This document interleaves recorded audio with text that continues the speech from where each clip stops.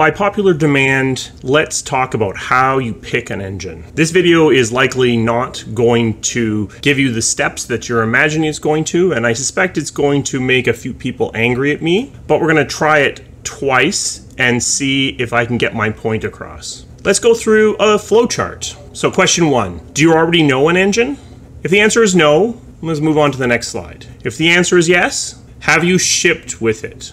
If you've shipped a game with it, then my recommendation is to use that game as the basis of your engine work. Not that engine, that actual game, because it contains all of the things necessary to ship a game. And if you're thinking, but the game that I'm making now isn't very similar to that game, I would recommend that you watch my most sarcastic deck ever video, because I bet it's a lot more similar than you think. But if you haven't shipped a game with the engine that you know, you probably still want to use it. That knowledge, that learning that you have there, still probably worth taking advantage of. Okay, are there political pressures to use a specific engine? If not, move on to the next slide. If there are, and you are within a large organization, or you are working for a publisher who is putting that pressure on you, then I'm just going to say, sorry, suck it up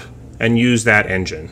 Do you just want something to play with? No, this is a career, you're looking for a game to ship, well then move on. But if yes, if this is a storytelling game, then I would recommend something like RPG Maker. It's going to get you up and going fast, and it lets you experience game development without having to learn all the intricacies of everything. Is this a mobile title? If the answer is yes, use Unity. If the answer is no, then is it on a ton of different platforms? I mean platforms beyond the current generation of consoles and the PC. If the answer is yes to that, use Unity. If the answer is no, move on to the next slide. Does this game need the new graphical hotness? Does this need to be the coolest, awesomest, flashiest thing in the entire world? If the answer is no, then use the current version of Unreal. If the answer is yes, still use the current version of Unreal. You do not want to be trapped behind a potential new release that could get delayed, that could slow your development down as you wait for Epic to finish off their latest version of Unreal. So there you go. Very simple flowchart.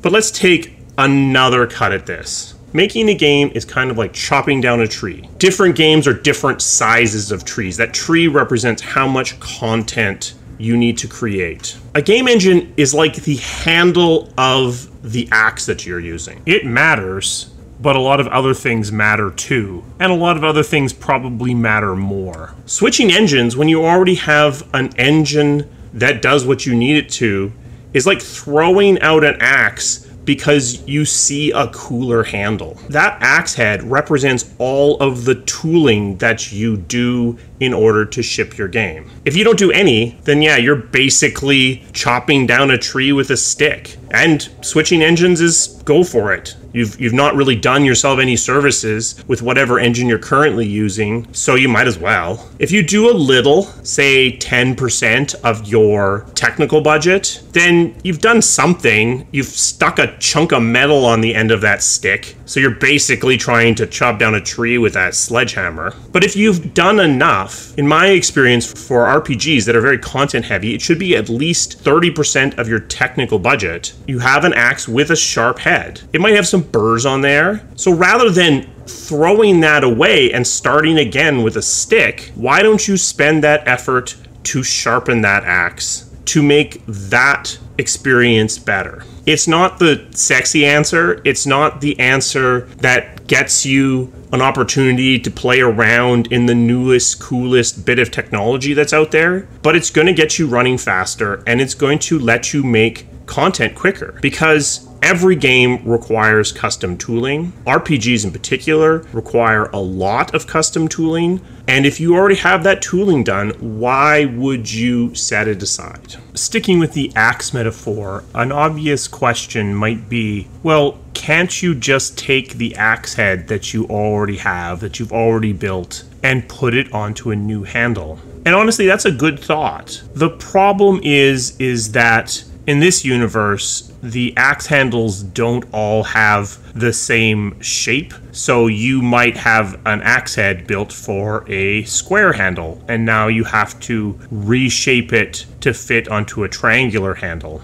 And that's possible, and you can do that, but the cost of doing that can be a lot higher than it might first appear. So while it's doable, and it's certainly something to pursue if you find yourself changing engines with an established tool set, an established pipeline, custom tooling that you're happy with, it is more expensive than it's going to first appear. And don't get sucked into underestimation on that effort, because making tools designed for one engine work on another is going to be quite a bit more difficult than you might first imagine. Now, I know that nobody's going to listen to me here, and I know this is not the video that people expected when they said, how do you pick an engine? But this is the video you're getting. Hopefully somebody out there will listen to me and stop throwing axes in the garbage. You know what? I'm enjoying this analogy, so why don't I name the other parts here and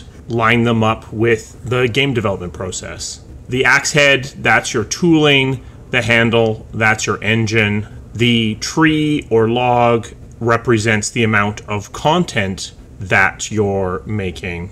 And the person swinging the axe, that's your team.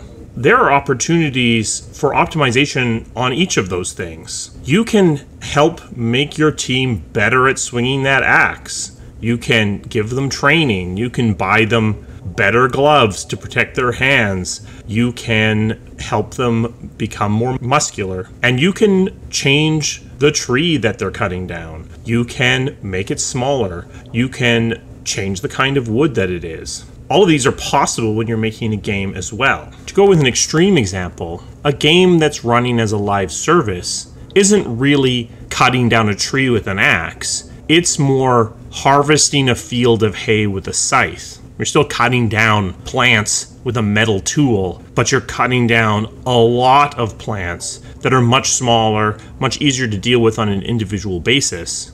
The amount of individual plants you're cutting down is almost infinitely larger. So the tooling you want for something like that is substantially different than what you want for something where you're cutting down a single tree. Hopefully this reached at least some receptive ears. If you found this useful, or even if it gave you something to think about, or even if it gave you something to argue against, think about giving this video a thumbs up so more people can see it. A special thanks to my members. They provide resources that help keep this channel running. If you're interested in becoming a member, there's a link in the description. I will see you again soon. Thank you.